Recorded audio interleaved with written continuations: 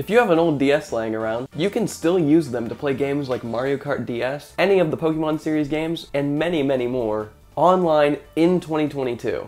All you have to do to make this happen is change the DNS in your DS's Wi-Fi settings here, and then you'll be able to successfully connect with other people online in any DS game. It's a super cool thing to have in 2022, and it's really fun to go back and play them. I have a whole video linked in the comments that you can check out to see how this works.